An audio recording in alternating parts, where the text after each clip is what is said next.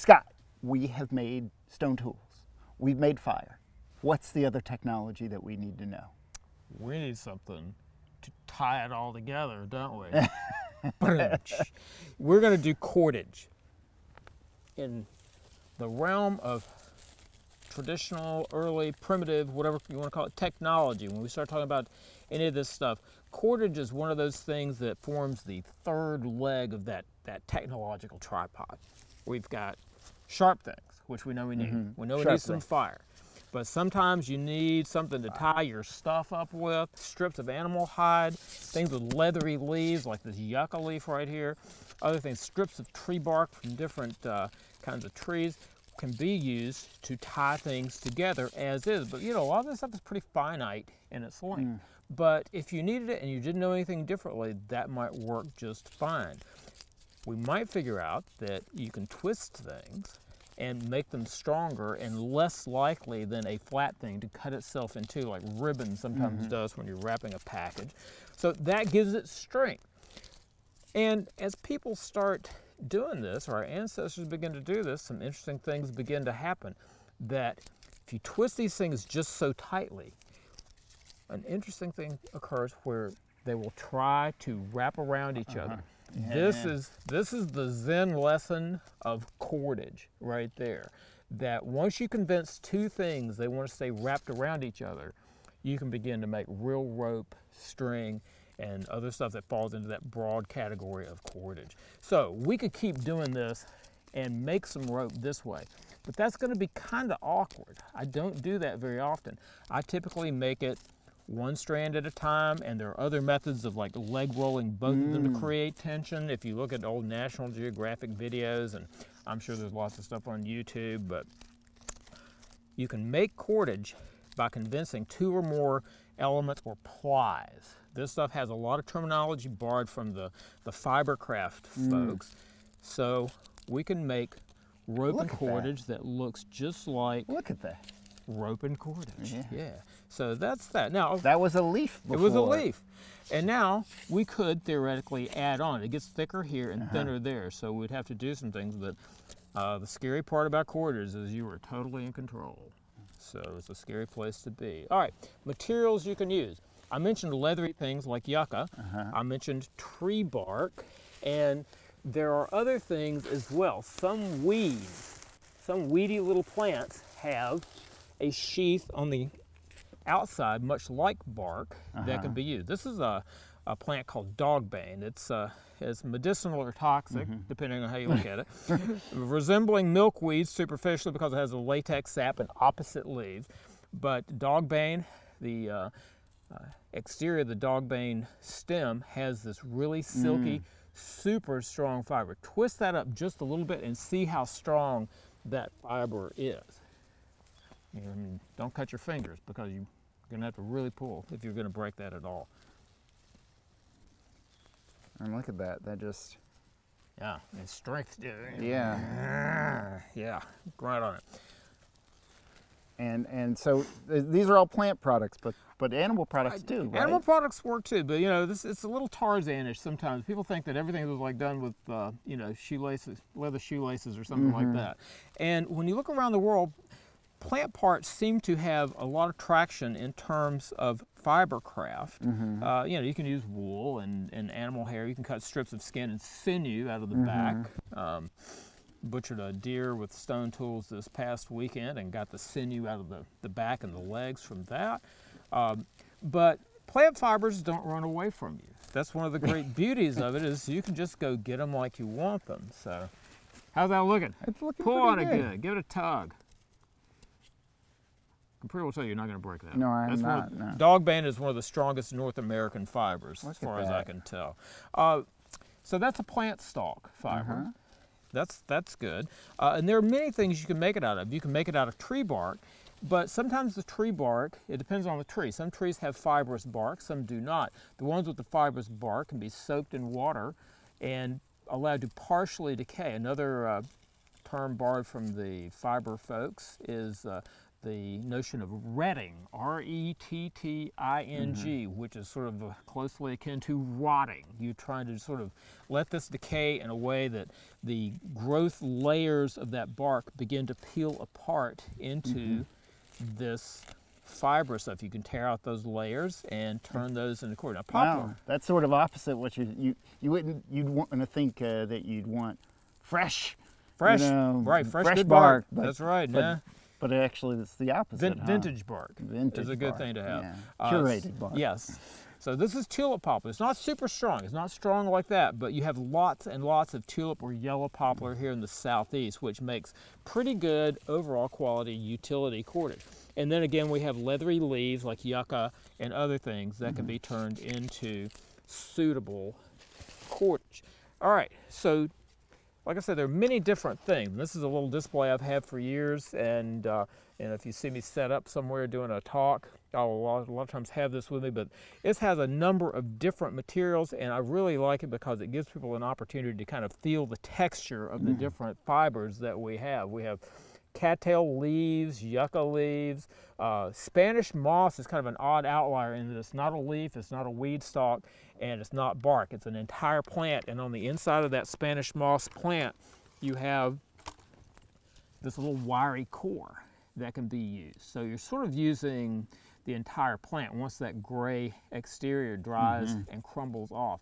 So you can make that. People get worried about the chiggers and everything, but I say if you get your Spanish moss out of a tree, that chigger would have had to have packed a lunch before it's going to get anything to eat. Don't pick it up off the ground because that's where they're at. But you can take that and turn that into cordage. So we can start with, let's start with a basic yucca leaf. I like yucca as a beginning material. These are some young leaves here that kind of died prematurely, and an interesting thing began to happen to them. They began to ret themselves. Just the natural moisture in the plant made it so that they're trying to come apart. And yucca, I see that. Yeah. being kind of, lily, they changed the family on me periodically to a Agaveaceae. But mostly, old botanists refer to it as a lily family member. And like agave and some of these other things, it has this very sisal-like property to the string. Like I say, it gets fat at one end, so you might have to trim off a little from one end. If you go into the skinny end when you're making your string, you might have to add some there. So let's start with some of these. I start with most materials by simply rubbing them between my hands to kind of clean them up a little bit. Now that one's kind of rotten in too, so we're not going to use that one. Okay. Take a few of these, and I want you to. All right. I'm going to rub up a couple. Yeah, kind of rub up and down this thing, and you'll notice that it really limbers it up and gets rid of all the. Okay, one at a time, though. Yeah, one at a time, preferably, I think. Yeah, I can feel it loosening. Yeah, it's a little more limber there when you do that. I see. It's not. Do I pull it? Pull it apart? You can. A little bit? Yeah, you can strip it apart if you want to. It's all going to go back together later anyway. Now the thick end down here, you might want to trim that off because it's going to be hard to make anything happen with that. That's going to be hard to make cordage out of there. So you can take something and... A little bit of a flake that we made. Find yourself a conveniently located knife. All right. Cut it off. Get one limbered up good. And we can always work from there. So when you start making cordage, anticipate that unless you start out with something exactly the right length for what you want to do, you're going to end up splicing this up, adding something into it to make it longer. So what I do to keep from putting two splices directly on top of each other, making kind of a big fat place in my rope unnecessarily, I fold the two legs or two parts of the starting material into unequal portions right there, about like that. All right.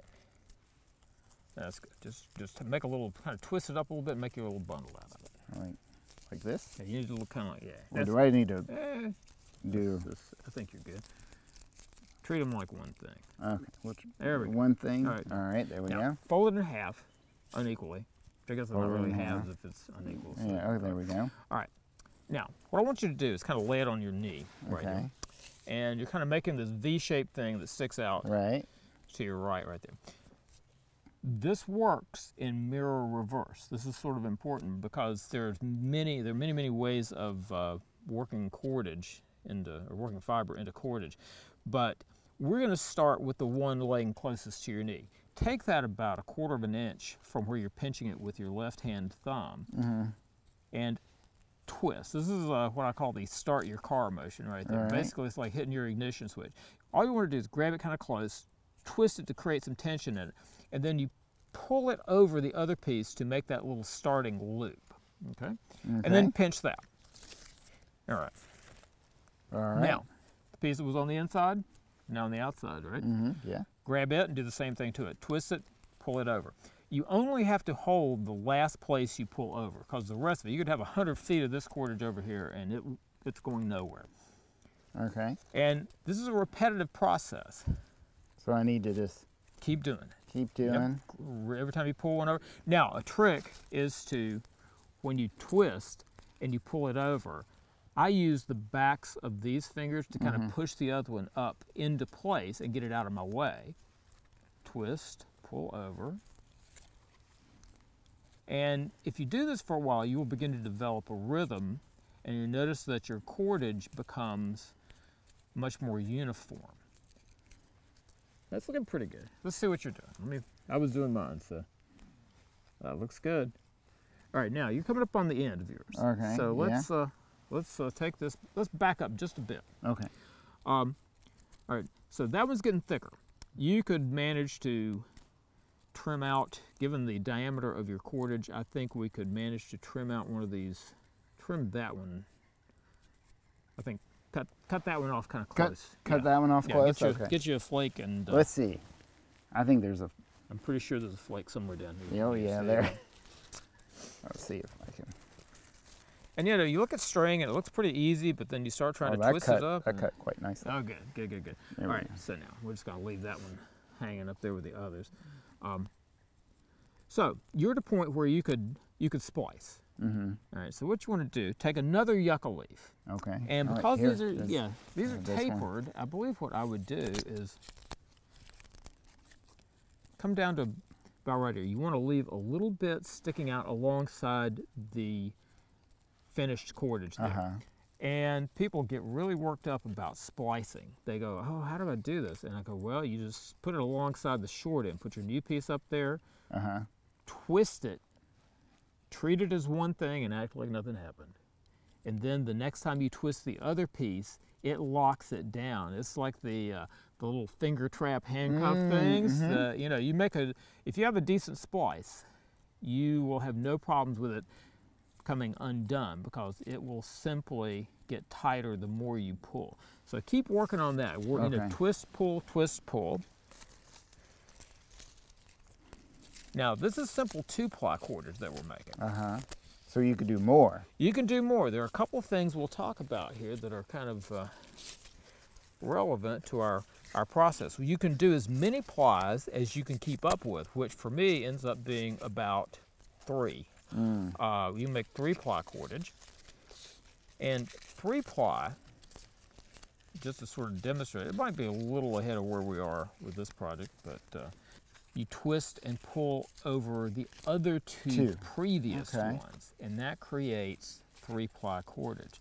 Now, if that proves too hard, once you have 2-ply cordage down, you'll notice on the board some of this stuff looks almost braided or plaited. And that's because you can take simple 2-ply cordage and you can make cordage from cordage by folding it back over and then twisting the opposite direction. So there's a lot of things. You could do you could probably do a 3-day video on cordage, especially if you get me wound up about it. But there are many wound ways. up? Wound up. Boom. Yep. Yeah. So that's a little swatch of 3-ply there. And that is how we do cordage. Great. Look, I think I you got it. Did it a little bit. You did. You even got better. That's when you get better at it, you're doing good. Thanks, Scott. You're welcome, man. Awesome. Good. Appreciate it. Good to do.